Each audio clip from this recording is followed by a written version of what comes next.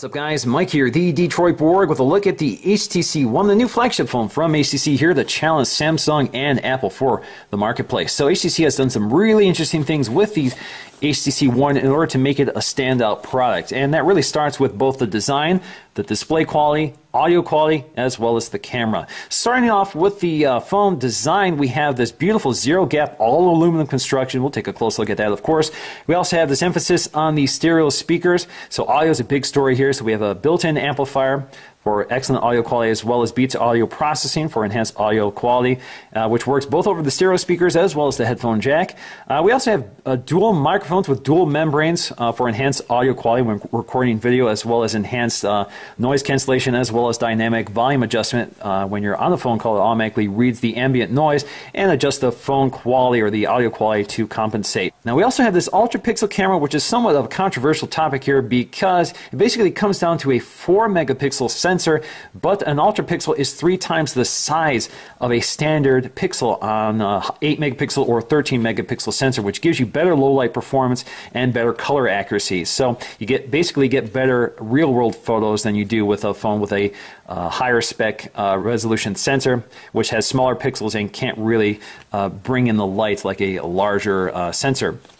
So in terms of specs, we have a really impressive phone here. So again, 1.7 gigahertz quad-core processor. This is a Snapdragon 600 processor.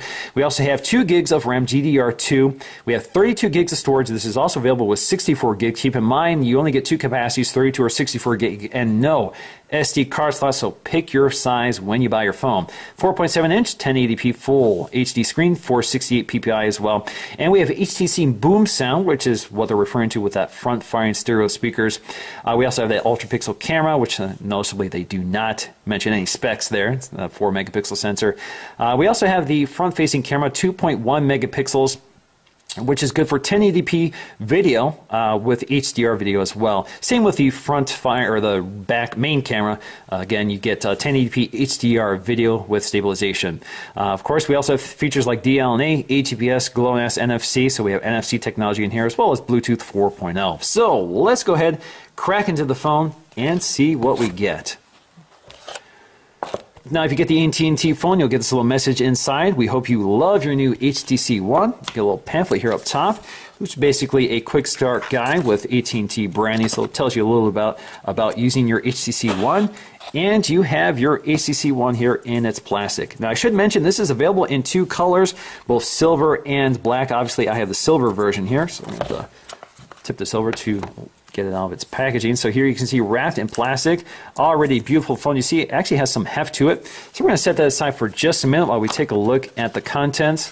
So inside we have some literature. So we have our IMEI serial number information as well. We have our SIM ejection tool here. So if you look closely at that, you can see HTC, nice little SIM ejection tool. We have our HTC Safety and Regulatory Guide.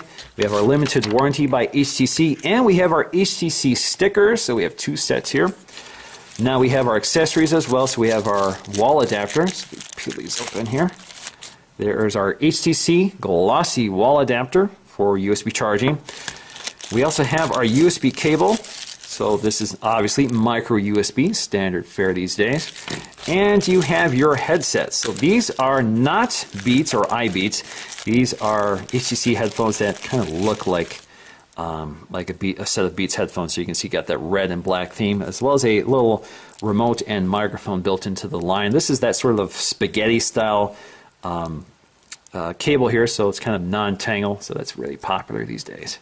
All right, so let's get back to the phone, the HTC One wrapped in plastic. So I'm just going to peel this label here, and it should slide right out.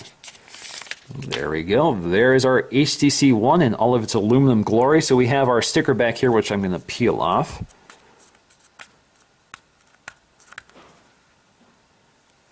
There we go, HTC, and you can see we do have some AT&T branding down here as well as that Beats audio. So let's take a close look at the phone. So taking a very close look here, you can see we have this all aluminum zero gap construction. So we have a combination of aluminum and plastic. So the antenna is actually built into the aluminum, so that's why you can have this full aluminum unibody without interfering with radio transparencies such as cellular connectivity, Wi-Fi, Bluetooth, etc., including NFC. So there is NFC in here as well. So you can see down here we have these brakes along the back. You can see that nice curve, as well as that polished chamfer, which is very evocative of the iPhone. So you can see that chamfer along the edge. I love that design detail, especially looks nice on the all aluminum raw finish, very shiny, kind of a mirror-like finish. Along the edge, you'll see one of the microphones at the bottom, as well as a micro USB charging port. You see our HTC branding. That's ultra pixel camera with autofocusing, 1080p video recording, stabilization. We have a little LED flash which is nicely recessed, so you don't have to worry about glare. Again, you see a little break up here near the camera. Your headphone jack. You have your sleep wake button, which is also an IR blaster for controlling your AV equipment. So it does have an app on the phone which you can use to control your AV equipment. Up top, you'll find your front-facing camera, 2.1 megapixel, again, 1080p video at 30 frames per second with HDR video, just like the main camera. You'll also have an LED indicator in here, as well as ambient light sensors and a proximity sensor. Along the side, you'll find your SIM tray here, which you'll use a little SIM ejection tool here in order to pop out. And that's about all. So you also find your volume rocker on the side here with that kind of a milled aluminum button. Again, very nice detail. Looks very, very nice. Very beautiful design. Along the bottom, you'll just find another speaker as well. I'm not sure if there's microphones or anything in here, but there is that microphone down here. Now, along the bottom here, you'll find these off-screen controls for Android. So you have your back button and your home button, which is positioned toward the right. The HTC logo here does not act as any sort of button. So that's all you get, the home button and the back button. So that's a little different for an Android phone. It's certainly different for HTC. Now, along the side, you'll see we have this sort of plastic bezel. It kind of creates the illusion that the glass is sort of chamfered into the edge, but that's really just a piece of plastic trim. Obviously, you probably don't want a glass right up to the edge because it makes it easier to crack. But overall, I just love the design of this phone. Absolutely beautiful. All right, so I'm just going to go ahead and start this up for the first time, just by tapping and holding the lock button.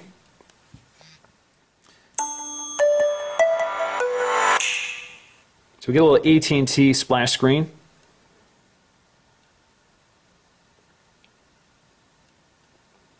All right, so let's go ahead and take a look at the user interface. I've already logged into my Google account and I've been using the phone for a bit now, so we can take a look to see what the user interface offers. Now, this is HTC Sense 5, so this is the latest version of Sense. And as you can see on the lock screen, we have this clock widget as well as a weather widget. So you can see the current conditions of my location, 43 degrees, and it is cloudy and quite windy right now, by the way. And you can see we get a little clock animation. We also have a new font here. This is called Roboto, so it's a cleaner overall design. So again, this is the default configuration, and this has been spiced up a little bit with AT&T. So AT&T has done a few things with the user interface, and I'll point this out when we get to them. So looking at the lock screen, you can see we have these quick launch apps. If you just want to launch any one of them, all you have to do is tap on them. So if I go back to the lock screen, there you go, you launch them and it takes you back to those specific apps. Now, if I want to unlock the phone, all I have to do is drag up on that lock icon. It takes me back to where I last left off. Now, if I press the home button, it will take me back to Blink Feed. Now, Blink Feed is basically the main home screen. It's kind of like a big widget. So for example, you see a widget up here. This is the clock widget along with the weather widget. And down here is Blink Feed. So if you swipe down, you can see it refreshes the screen. If you look up there, it will refresh the screen. But you also have your options up here. Now, Blink Feed is basically an aggregator of your social media content, your news content, and it's something that you can update and modify right from the widget. So one of the things you can do is change the topics and services. So in this case, I can toggle between things that interest me, like the Associated Press, Autoblog, technology websites like CNET, Engadget, and The Verge. You can also swipe left and right. This is a theme very popular with HTC Sense. You can swipe left and right to get to different categories. So for example, if I want to go to just select a variety of categories such as technology. So where's technology down here? So there are several categories of technology: gadgets, internet, and mobile or science. I've selected those three. So if I go to my Blink Feed, you can see it pretty much serves content that's interesting to me. I've also logged into my Twitter and Facebook accounts, so all that information is here as well. And again, all I have to do is tap the menu icon to change it. You can also search for items here. So you can see if you search here, you can type in a search query and it'll bring up things like the Boston bomb or something that's going on right now. You also have the ability to post to Facebook or Twitter. So if I want to post to Facebook, I can do that. Now, in terms of blink feed, you basically have infinite scrolling here. So you can see it actually loads it pretty well. So you see no lagging here. It loads everything nice and quickly. So if we want to jump to any one of these stories, just tap on any one of them. Brings you up to a full screen as you can read through the article. You can also share it with your variety of accounts that have been signed into this phone. So for example, Facebook, your messaging, your mail account, notes. You can go to more to get to more, such as your Gmail, Google+, Bluetooth, Twitter. And you can scroll left and right to see other stories. Now, you cannot turn off blink feed, but if you don't want it on your home screen, that's a simple thing to fix. So all I have to do is tap and hold onto the home screen, and you have lots of options here. So you can see up here that we have control over how many home screens we have, and we can change which one is our home screen. So all we have to do is add a panel if we want to add additional panels if we want to, or of course we can remove them as well just by tapping and holding on them. Oops, let's try again. Tap and hold, take it up to remove. But as you can see, when we do that, we also have the option to set as home. So if we swipe up, that will become our home page. So now if we go home, it takes us to a more familiar sort of setup. So you can swipe to the left, you can see your blink feed, and you get the classic home page where you can arrange your apps. Now in the drop-down menu, you can see we have our familiar Android 4.1.2 interface. Now what you won't find here are quick setting toggles, which I kind of miss, such as turning off Wi-Fi, turning off Bluetooth, changing your screen brightness, that sort of thing. But you do have this little gear icon, which will take you right to settings, and it launches pretty quickly, so you have full access to all your settings right there. Again, if you drop back down, you can see all of your notifications, and you can expand them just by using the two-finger gesture to swipe down. Now we can also use that long press to add widgets here. So we have lots and lots of widgets. We can add AT&T Navigator, that's again AT&T software, bookmarks, Google's widget, Play Store widget. Also, we have these quick setting toggles which we can add to the home screen, which is nice because we don't have them in the drop-down, such as this power control setting, power dashboard. Also, if you want to add that classic HTC clock here, so you can see that weather clock, you can do so as well. So if you're feeling a little nostalgic, all you have to do is drag it up to one of the home screens and configure it, and you're good to go. Basically, they want to focus on the main blink feed. And instead of going to your home screens and picking apps, what you can do here is go to the app drawer. So the app drawer includes a lot of apps from both Google, HTC, and AT&T in this case. So you can see we even have an AT&T or AT&T folder. If you want to change the layout here, you can do that. All you have to do is go to grid size, and the 3x4 configuration is standard, but you can select 4x5 and see a lot more. So you can see again we have these folders right here which contain more apps. So HTC has already done this for you. So what I think is kind of nice. So let's organize it nicely for you so you have less places to go to get to the apps you want. So you can see apps here. For example, all of our media apps include Watch, which is basically a HTC's video rental service. It's kind of an alternative service. It's something like iTunes. If we go back to media here, you can see we have Music, which is their music player, Play Music, which is Google's, YouTube, Play Music, again, Google, TuneIn Radio, again, a third-party app, and FM Radio Tuner. So we have FM Radio here. You also have Google, so Chrome, Gmail, Google+, Talk, etc., etc. And then we have AT&T. So these are some of the AT&T apps, and we're not going to go into those. We have a native email client. This is not the Gmail client. Twitter, Play Store, productivity apps. So that includes things like note-taking and tasks. So task is sort of a reminder app. So we click accept. You can see these are things that are already synced to my account. Productivity also includes notes. So it's kind of like a notepad app, which also does audio recording. And it does sync with your calendar and that sort of thing. And it also will sync with Evernote. So you can sign in with Evernote and transfer your contents to that app. You also have your settings toggle, take you right to your settings. Now you can also get to settings from the drop-down menu, and I'll show you that. Also, you can jump right to the Google Play Store from the drop-down up here when you're in the app drawer. So if you tap the app drawer, it takes you back to the home screen, and you can swipe right to go to the other home screens. Now you can add apps directly to the home screen. It's kind of a strange process here. So for example, I have this TV app here, which I also want to demonstrate. If I tap and hold that, I have to take it up to shortcut, let it bounce me back to the home screen, and drop it. So there you go. That's the TV app. If I want to remove that, just tap and hold it, take it up to remove. All right, so we go back to the app drawer. Let's take a look at that TV app. Now, the TV app is basically the app that uses the IR blaster. I've already set it up. It couldn't find my TV, but it will take you through the process of setting it up for the first time. So we'll configure devices such as your TV, your AV receiver, and your service box, like your set-top box, in my case, UVerse. So here is my remote control. So you can see, if you see this little indicator up here indicating that it is sending an IR signal to your equipment, and it works pretty well. You can also go to dial pad here, and you can go to your media controls for playback. Now you'll also get a TV guide which shows you everything that's broadcasting right now. So if you want to jump to any one of these shows, all you have to do is tap on it, sends the IR code to the set-top box, change it to the right channel, and you're good to go. So you can start watching your TV. Now, one of the neat things about this app is that it integrates with your notification panel. So if you navigate away from it and want to get back to your app, they actually include this little widget up here, this active widget, which allows you to control the app without actually launching the app directly. So for example, you can mute it, you can jump right back to the remote control, or you can power off your devices individually, or of course you can also just tap on it. It takes you right to the app. Now, in terms of the FM radio app, as you can see, it's kind of familiar territory here. You do have to connect a set of headphones to act as your antenna. Once you do, it activates the radio, turns it on for you. Now, of course, you get the audio either through your internal speakers or your headset. So all you have to do is toggle between them with that little icon up here. And you can scrub to your favorite station. So let's go back to 96.3, and you can hit favorite. You also have SoundHound up here, which will scan the music you're listening to and identify it for you. And if you go up here, you can see your local stations, or you can toggle to your favorites. So I only have one right there. So there you go. Works pretty well. Now, HTC has also included a music app with some interesting capabilities. So I've sideloaded a Coldplay album. It's found the album art for me. If I hit play, it'll play the music, and you have your controls here.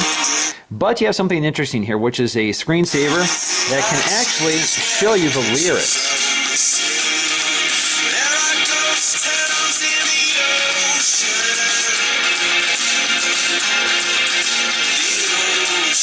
So you can see it highlights the lyrics as the song progresses. It actually works really well. I'm pretty impressed. Now, you don't have to sideload the lyrics. It finds it automatically using Grace Note. Now, as I mentioned, we have these two off-screen Android controls reduced now to a back button and a home button. So we don't have a recent apps button, or if you're Samsung, you'd have a menu button. But in this case, if you want to go to the home screen, all you have to do is tap home. Pretty familiar. And of course, back, it takes you back. Very simple. But the home button has several uses. So if you tap and hold the home button, it takes you right to Google Now. Or if you double tap, takes you to the recent apps. So you can launch any of your recent apps just by tapping on any one of them. Let's go back there. And you can see we can also flick them out of the way to get rid of them. So that's one way to manage all of that. Now, taking a look at our settings, we actually have some interesting features here, including the way the user interface is designed. So, for example, you see that accordion effect when you get to the end of the list. So, of course, you have airplane mode, Wi-Fi, Bluetooth, mobile data. You can toggle those on and off. You also have media output, which is referring to the media streaming box you can buy from HTC, which basically links your HTC phone to an HDTV. So this allows you to, for example, broadcast your video, photos, and audio. On your phone. Audio to your HDTV, and you can control it using your HTC One or your HTC phone. Now, we also have, if we go to more, you have your standard settings such as usage. You can set up VPN, mobile network sharing, so you can, of course, have hotspotting, and NFC, which you can toggle on and off. You can also personalize it. So, for example, you can change the wallpaper. You can use HTC wallpapers. You have live wallpapers, or you can use your own gallery. So here you can swipe between them. You can preview any one of them, and you can apply it. So let's go back. You also have lock screen style. So if you want to change your lock screen, you have lots of options. So for example, if you want a news ticker up there, you want your gallery, widgets, that sort of thing, you can pick from any one of these. So you still have a lot of customization, which HTC really likes. You can also customize your home screen, which I've demonstrated before. Again, all you have to do to activate this is use that long press on the home screen. Now, under Accounts and Sync, we have AT&T. Of course, that's AT&T's influence here. Facebook, Google, News, Stocks, Twitter, weather. So you can set this all up right from your settings. So it applies across your device. Your security settings, accessibility, backup, and reset. You can also transfer content, which is very interesting. So, for example, you can actually transfer the backup of your iPhone from iTunes directly on this device, and HTC will help you with this. So that's one way of getting your iPhone content to your HTC One, so they make that pretty easy. You can also toggle on Beats Audio. You don't have a lot of controls here. You basically turn it on and off, and it'll enhance the audio. So anytime you're using Beats Audio, you'll actually see a little red Beats icon appear up here. You also have control of your sound, so it's vibration and that sort of thing, your ringtones. Apps, so you can manage your apps here. So you can uninstall them, see what's running, close them in the background. Language and keyboard settings as well. Now you also have your power settings here, which is kind of interesting. HTC does have a power saver mode, so you can turn that on and off. Doesn't exactly explain what it's doing in the background, but it does dim the screen. I'm sure it brings down the processing power as well. You can see your usage history. You can set it to sleep mode, which will automatically turn off data connections during long periods of inactivity. So that's one way of preserving power. You also have your date and time settings, developer options, AT&T software update, and you can learn more about the phone, such as what version of Android you're using, in this case 4.1.2. Now in terms of our HTC keyboard, we have a few interesting features here. So for example, we do have a lot of long press options. So for example, you have your keypad up here. If you tap and hold that, you can get to 1. You can see number 2 or 3, 4. You can see you even have more options for certain characters such as R here, so you can scroll up here to select the one you want. But of course, if you just want a classic numeric keyboard, you can do that by toggling that. You also have a swipe-like keyboard, so for example, we can do this. So it works pretty well. You also have a voice keyboard. Just tap and hold it until you get to the voice control. This is a test of the voice keyboard, period. Now, taking a look at the camera app, in many ways the camera app is pretty familiar territory, but there are a lot of interesting features. So let's go ahead and take a look at the basics. So right now we have our camera app, and you have tap to focus, of course. You also have pinch to zoom, and you have a little slider here. Of course, that's digital, so that's not optical in any way. You also have your settings down here, so you can change your scene mode. You can change it to night. You also have additional scene modes there. You have HDR mode, which will bring up the low lights and the dark, bring down the highlights and bring up the low lights to even out the scene. Kind of like an HDR photo, brings it to video. Works pretty well, does tend to overexpose things. We also have the panorama mode, which is basically a coaching app that allows you to take a panorama. We've seen that before with a lot of other phones, including the Nexus phones and the iPhone. We also have the timer mode. We can change the video quality. We can change the review duration, image adjustments. We can change the ISO, white balance, camera options. So if you go to camera options, you'll see plenty of those as well. Face detection, auto smile capture, take a photo when somebody's smiling, geotagging, which I do want on. Let's go ahead and turn all those on. Shutter options. We turn the grid on and off. Auto upload. So we turn that on or off. We'll save it to our upload services like Google+. So right now I have to select an account. I'm not going to do that right now. And of course, we can also reset everything to default, and we can toggle between the front and main cameras using that control up there. You can also take your photo just by snapping it, and you can switch to video mode quickly like that, and you can record video and shoot a photo at the same time. Let's go ahead and record a video, and we're going to shoot a photo. There you go. You can see the photos are recording to the gallery without interrupting the recording or giving us that shutter sound effect to disturb our recording. Let's go ahead and turn that off. We can also control our flash settings up here, so we have auto on or off. Let's keep it on auto. Now we also have something called Zoe, which is a toggle. You can turn it on and off. You can see we have Zoe turned on right now. So when you take a still picture, it basically will record a video segment with that picture, complete with audio. So let's go ahead and test that out. So you can see it's taking a Zoe right now with a progress indicator. Now it's best if you're doing something besides just holding still and talking. So let's go ahead and take another one. Let's try again.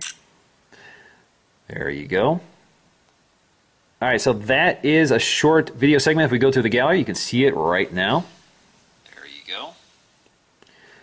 So in what way is that useful? Well, it's best used to liven up your gallery. So if we go to the gallery, you can see the gallery not only aggregates my personal photos, but all the photos from my social network, my newsfeed, etc. So basically everything from Blink Feed appears in your gallery as well. So you can see I have my photos up here, my camera shots, and you can see it. You can also refresh it just by dragging down. So you can see it's refreshing my feed. But if you go to my photos, you'll see some animation. It's basically part of the Zoe effect. So it's just one way of livening up your photo gallery. There's also some other uses, which I'll demonstrate. Now, naturally, every camera software has to have some filters here, so we have plenty of those to pick from distortion, and you can change the effects using a slider here. So each one has a specific effect, like that vignette. And let's go to another one here. There you go. Lots and lots of effects. This one's actually kind of neat. So you can change you can go from a polarized to a sepia effect, kind of very Instagrammy. So there you go, lots of camera options. Now, in terms of audio quality, the speakers aren't necessarily loud, but they're very clear and crisp with a nice depth and range to it. Definitely much better than any mobile device I've ever heard. So you get rich stereo sound, almost sounds 360 degrees, especially when you're looking at it head on. So this definitely is the best phone for consuming media.